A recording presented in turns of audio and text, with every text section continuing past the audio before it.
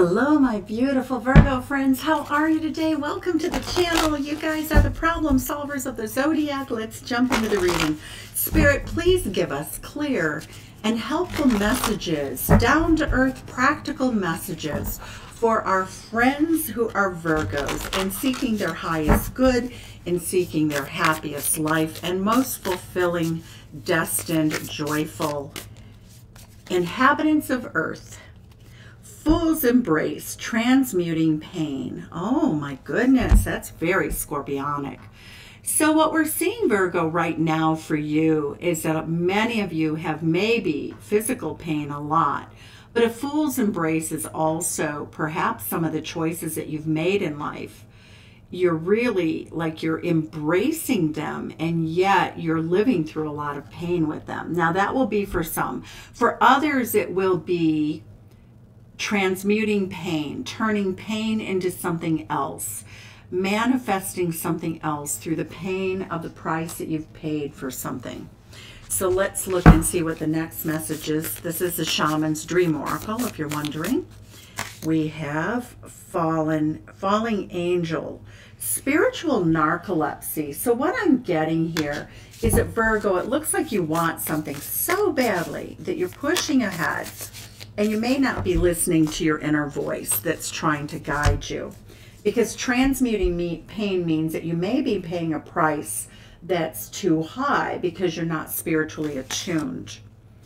Drifter, experiencing life as it comes. So what we're seeing here is Spirit is saying that you're sort of letting other people take the reins. You've sort of let go of control. You're more in this energy of wandering between realms. So you feel a little bit lost. You feel a little bit like you're not sure what it is that's going to really help you get where you want to go. But hey, you're a Virgo, so you're a problem solver. So let's jump into the energy, and I'm going to do, at the end of the reading, we'll get some advice from your ancients and your ancestors.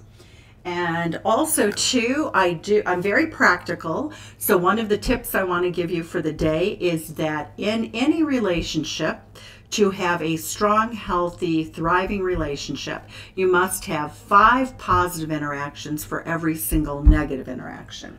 So on that note, let's pick up these cards and let's look. We're going to look at the shadow side. We're going to clarify the shadow side of anything that I see that looks like it's not really helpful or it could be toxic. That's things like devil energy. So let's jump in here. Virgo, in your love life, what is going on with our Virgo friends in love at this time? Virgo. Okay. What do we have here for our Virgo friends? Let's see, at the bottom of the deck, the overall energy is for you, the Hanged Man. So you are in this state of suspension. It matches all of this energy very well. It's looking at things from a different perspective, but it's also not taking action. So in the recent past, the experience that you've had in a mutual connection is that you've been giving, but you don't necessarily think that other people give back, or a person, or a situation. The current energy that you have is, here you are, Virgo. You are large and in charge of your reading. You look good. You smell good. You are the person everybody loves to see. When you show up on the spot, on the scene, you come in with answers. People can count on you for your abundance in terms of your wisdom, your skill, how you present yourself, your goodwill, the honest person that you are. You're very virginal, and yet you're very skilled. 9 of Pentacles, we get one more pentacle, and that's you making a decision about your legacy. But right now, you're still in this energy of giving to something and waiting for return. The situation right now, Virgo, that you're in your love life is the King of Swords. The King of Swords energy is the energy that says that you're looking at this in a very, very factually driven light. You're seeking enlightenment by being very detached, Aquarius energy, trying to be enlightened. You might be going on the internet to look up articles and that sort of thing. But what we see here is that you are in very high problem-solving mode, trying to keep your emotions out of it to find the answers that you actually need about love. how you are viewed by your significant other, the person you came to ask about in this reading, Seven of Cups. They don't really know what's going on with you. The Seven of Cups says that they're very confused. The Seven of Cups is Scorpio energy. They don't know whether you're in or out. I think that you're not necessarily sure whether you're in or out. I think that you're just sort of drifting and going along for right now until you get a really clear answer. So in their heart space, what does your person feel for you? They feel as though you are their happiness. You are their joy. Life without you is not the party that it is when you're there. They miss you when you're gone. They don't know if you're keeping your options open. How does your person view the relationship going forward? A new beginning. Oh, interesting. So the Fool card is here. Your person wants to take the leap of faith. Your person wants to have the fun again. Your person wants to return to a new beginning in a time when things seemed more reliable with you, Virgo. In a time that seemed like they think that you're very confusing. What is the hidden energy between the two of you? Three of Coins, a desire to work together, to collaborate, to find solutions, to find answers, you know, to be really good with each other. I'm going to move the table a little bit. There we go. So what we're seeing here for you is that you're both trying to get to be very practical. This is Capricorn energy, just trying to do the work day to day. What is Spirit's advice about this relationship and the higher good? Well, there we have. We have Capricorn energy. Spirit is recommending that both of you, or you specifically, Virgo, hang in there. You know, be dedicated to the people that you love. Be dedicated to the nurturing that you give. Continue doing the work and nurturing. It's very important for your own happiness to be able to have that energy. Your outcome at this time in love is a Chariot card. Somebody wants to come in. They want to come towards you very quickly. The Chariot card is like the honey, I'm home card. You know, what we're seeing here is this energy that you're almost despondent, though. When I look at and just get the vibe, I get that you're going along to get along. I'm going that you really don't know what the heck is going on. You don't really want to destabilize anything. So you're just hanging in there, sort of waiting to see what happens, which is, you know, when you don't know what to do, it's oftentimes very wise to do nothing until you get the lay of the land better. So let's go ahead and clarify the cards in terms of what we see here. I'm going to go ahead and clarify with Heart of the Fairy Oracle. I really like the energy, because it's a deeper sort of psychological look at the energy people bring in. So we're going to look at this, and the whole point of this reading is to help you find your happy place within love, within interacting with another person. You know, how can you have your highest and best happiness even when things are not going really right? So life is seldom perfect. I don't experience it as perfect. Every day has a little blessing. Every day has a little challenge. So what we're seeing here for you, Virgo, is that you're just hanging out, but you feel like you're in an area of darkness. Once again, the message is that you're looking around here and you're kind of amused by what people are doing, but at the end of the day, you're the heavy hitter. You know, you're the one with the wings. You're the Nine of Pentacles. You're the one with the power. The other people around you are sort of just accessories, if you will. They're like the background actors. But you definitely are center stage in your life. And you're trying to find your wings. You're trying to find your way out of the darkness. You're trying to have a sense of humor about it. The Six of Coins, what is it that you're giving that you feel needs to be equal give and take? The Lady of Faith. Okay, so we don't really read reversals here. You feel as though you have been very faithful to a person that you love very much. You feel as though you have been faithful emotionally, economically. You feel as though you have always tried to think the best of them. You've always tried to hold them in high regard.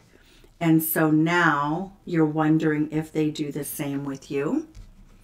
We have the Nine of Pentacles, which is the Star Fairy. Okay, so what we see here is that you are very much held in high regard. that the star fairy, people see you as a rock star, you know, a rock star in love, a rock star in life. They see you as that person. When they see you walk into a party, you have people who all want to talk to you. So when we look at love, your person really feels as though you bring a lot to the table. We see this person feeling as though you may be, you know, a cut above. You are a cut above because you're the Nine of Pentacles with a star fairy. So the way your person views the situation as well as you, okay, so they see you as a fixer. Your person is a fixer, you're a fixer, you're coming in with this energy of whitewashing. You don't really get to the bottom of things. You don't get to the clarity of what's sort of haunting you. It looks as though you avoid conversation as well as they avoid conversation. You don't want conflict. You want to get along, but this is going along to get along. So let's see, the Seven of Cups, your person doesn't really know where you're coming from, what you're thinking, what you're doing. They're a little bit lost in translation or lost in space. The Lady of Song, okay. So you're a person who knows exactly what you want to listen to. Like when it comes to music and so forth, you know where you're going, you know where you're at. And at the end of the day, you're very independent. You know, what I see, Virgo, is even though you're very oriented to being reliable, you also want some freedom. Your person feels that you are a temptation. They feel as though you're keeping your options open. They feel as though you may be partaking of other relationships that you may not be telling them. But the Lady of Song is really just, you know, that energy of really knowing how to be happy on your own. So what I see here is a little bit of a codependent relationship. You're really good. Virgo, you're like really good. Like day to day, day in, day out, you're really good. You're solid where you're at. But you have people around you who are not. Your person wants a new beginning, but they don't know if you want a new beginning. Of Two Minds is telling me that your person doesn't really know where they're gonna, you know, what's gonna happen here, what is happening with you. So we get Pan. You also have somebody here, Virgo, who the Fairy of Naughtiness and Pan are very charming little cards as long as it isn't in the middle of an adult relationship. What it says to me, Virgo, is that you're dealing with somebody who may not want to grow up. It's a, you know, it's like that little song in Peter Pan. I won't grow up. I don't want to go to school. I just want to do what I want to do, and I want to be happy. And so this person is not understanding who you really are. They're not understanding what's happening because, you know, you're usually right there. You're usually giving to the relationship. And right now you're not paying this person very much attention. That's what I'm getting. So what I get here, so for the Three of Coins, tell us about this Three of Coins energy, the juggler. Okay, so between the two of you, you are juggling the idea. You're juggling the idea of whether you want to be with each other or not. And Virgo, it looks like for some of you, there's children involved. But it also looks like there's a part of both of you that want to have something new and fresh. Tell us more about this Child card. We get the paradox. So there is a paradox here. It's like the two of you really love each other, but you're kind of at a loss of what to do with the relationship. Obligations seem to be driving the relationship more than love, more than fun, more than fulfillment. Tell us what the Queen of Pentacles is about, the Queen of the Owls. The Queen of Wisdom. You know, Spirit is calling on you to use your wisdom. Tell us what the outcome card is. Clarify that Honey, I'm Home card. Because this person wants to come home to you, but it's almost like you're not getting sustenance. It's not necessarily a bad relationship, but the question is, you don't really know what drives this person that you're in relationship with. There's sort of a lack of understanding here. You have a lot of questions about what it is that they really expect from you. And so that's interesting. So let's look and see the energy here, because it just looks like you're in this relationship and you're sort of just letting it flow day to day, but you're not necessarily really feeling like it resonates with you. So let's see what the energy is for you, Virgo. Let's see. I'm going to do 3 cards for you and 3 cards for your person about sort of thoughts, feelings, intentions. So for you, your thoughts. Ten of Wands. This relationship is burdensome to you in some way. We get the Five of Swords. You feel as though this person is really unfair to you. This has to change is what I'm seeing. And we get the Page of Pentacles, but you're so busy working that you kind of have a tendency to sweep this under the carpet is what I'm getting, Virgo. And we see that with the other cards. We see that you're going along to get along because you kind of don't know quite what to do. And, if you're in a marriage, that's, do we want to rush to a divorce? Of course not. But the Ten of Wands says that for your happiness, you need to sort of give up on trying to make this other person happy. Five of Swords says you're never going to achieve that they're going to always sort of hold you accountable in this relationship for their happiness, which is, as you and I both know, happiness is an inside job. So let's see what we have now for their energy. Ace of Pentacles. So they want you to make a new offer to them. They want to make a new offer to you. But the Seven of Cups, look at this. They don't even know what they're offering. They don't even know what they have to offer you. If you really scrutinize them, they're projecting, all of these sort of fantasies onto you because we see it here. We see it under this card. We see the way they view you as sort of their fantasy, and they don't even know what to do with you. It's like the old joke. There was a dog chasing a Volkswagen, and at the end of the day, they caught the Volkswagen and didn't know what to do with it. So your person kind of is in under their head, over their head, but we get the Fool card. So this person is very naive. There's a part of them that, is very Peter Pan-like. So let's see what your best course of action is here. Let's see what your best course of action at this time for your fulfillment, for your happiness, for your joy. Ace of Swords. Just be really clear on your own. Speak your truth. Don't leave anything to their imagination. If they ask a question, give a direct answer. The Two of Wands, keep your options open. You don't have to really decide on anything about what you're going to do, but look at your future. The heart is here burning between these two wands. It really speaks to the fact that, you want to be happy in love. And at this time, the Eight of Pentacles, just working on yourself, really making yourself stronger, going towards your goals, being very focused on your skill set, doing the work every day that you need to do, and sort of right now letting Spirit kind of take control. Let's see what the ancestors' messages are for you. Let's see what we have here from your ancestors. Let's see. Drum, dream, and journey. So Spirit is asking you to really spend time fantasizing about what it is that you want. Grow within your current situation. So the message that's really coming through here for me, Virgo, is that you need to really talk to your partner and share with them a goal that you hope they have mutually, of growing, of doing, of creating in your lives, and not being in this energy of really like needing to be one another's happiness. Because Virgo, you're very independent, and I see you able to really maneuver around life quite well. But this person seems to be very focused, like, you're my happiness. You have to make me happy. Well, that's not true. It's very childish. It's like, Mommy, I'm bored today. Tell me what I can do to be happy. You make me happy, Mommy. And it's not. We did see the Queen of Pentacles as the energy of you being nurturing. That was the advice from Spirit.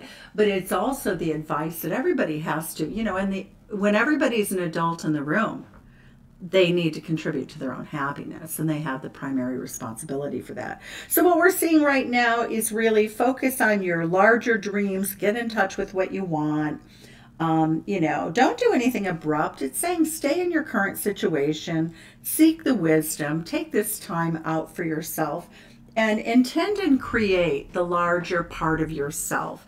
This is be independent. Take time to work your creative projects and enjoy your life. So I'm going to leave it there, Virgo. So you do have a bit of a conundrum, but, hey, the beat goes on, life goes on. You obviously are very attached to this person, And you're going to find a path forward by taking good care of yourself and really getting focused on what you want.